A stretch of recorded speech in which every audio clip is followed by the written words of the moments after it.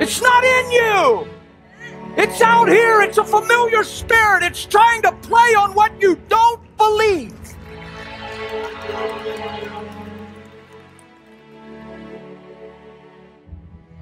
Then Pharaoh also called the wise men and the sorcerers. Now, the magicians of Egypt, they also did in like manner with their enchantment. For they cast down every man his rod, and they became serpents. But Aaron's rod swallowed up their rods. And he hardened Pharaoh's heart, and he hearkened not unto them as the Lord had said. So here we go. A lot of men of God that I know, not a lot, but majority, when they say, look, the devil can do miracles too. These gods can do miracles too. I'm like, okay, I know that's what you want to believe, but let's just read what the scriptures say. And I saw 3 unclean spirits, like frogs, come out of the mouth of the dragon, and out of the mouth of the beast, and out of the mouth of the false prophet. But they are the spirits of devils, working miracles. But they are the spirits of devils, working miracles. They say, look, the devil can do miracles too. These gods can do miracles too. I'm like, okay, I know that's what you want to believe, but let's just read what the scriptures say. But they are the spirits of devils, working miracles. I know that's what you want to believe, but let's just read what the scriptures say.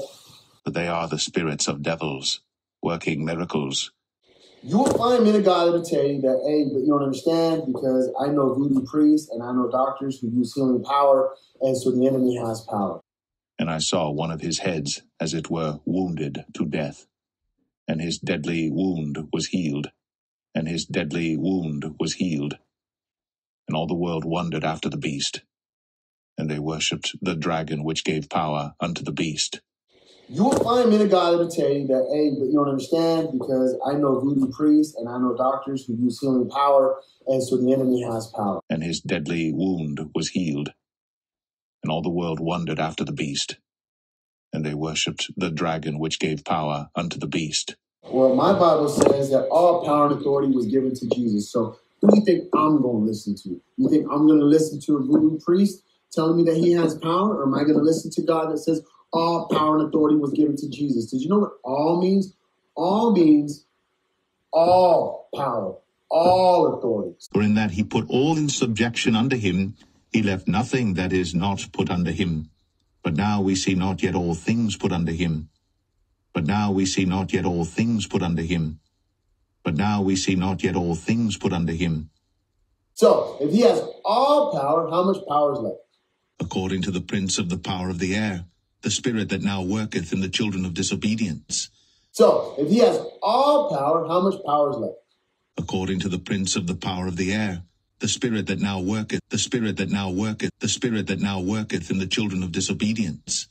But then they'll say this, but Pete, can people use the black arts to heal? Can people use, and this is where it gets really exciting, okay? There's this amazing thing, there's this amazing verse in the Bible that says that God gave dominion to man. And he's to subdue the earth. He's to subdue it. So we've been given dominion. Here's what I really love about how God, he gives his gifts, he gives this dominion, and they're not retractable. He can't take them back. Once he gives it, it's done. It's a done deal. And here's what the enemy does. Deception does. The deceiver, the liar, the idiot that he is, what he'll do is he'll use man's dominion and authority and power to use what was already his to deceive that person to think that the power and dominion comes from the enemy and from the devil. Now, people will say, well, did the devil have power? The only power he has is to deceive. According to the prince of the power of the air. The only power he has is to deceive. Put on the whole armor of God, that ye may be able to stand against the wiles of the devil. The only power he has is to deceive. And it's the deception that has you in bondage. It's the lie that has you in cages. It's the lie that has you sick. Because if you knew the truth will set you free. So if it's the lie that has you in bondage, we must agree that it's the truth that sets you free. So the thing is, we have to find truth in everything. Now, if we say it's true that the enemy has power, you disempower him. When Moses went to Pharaoh and God told him to throw the snake down, Pharaoh's guys did the same thing, which proves, this is the word, which proves that the enemy has power, which proves that the enemy has power. Now, if we say it's true that the enemy has power, you disempower him. When Moses went to Pharaoh and God told him to throw the snake down, Pharaoh's guys did the same thing, which proves, this is the word, which proves that the enemy has power. Now, if we say it's true that the enemy has power, you disempower him. When Moses went to Pharaoh and God told him to throw the snake down, Pharaoh's guys did the same thing, which proves, this is the word, which proves that the enemy has power. It's not in you.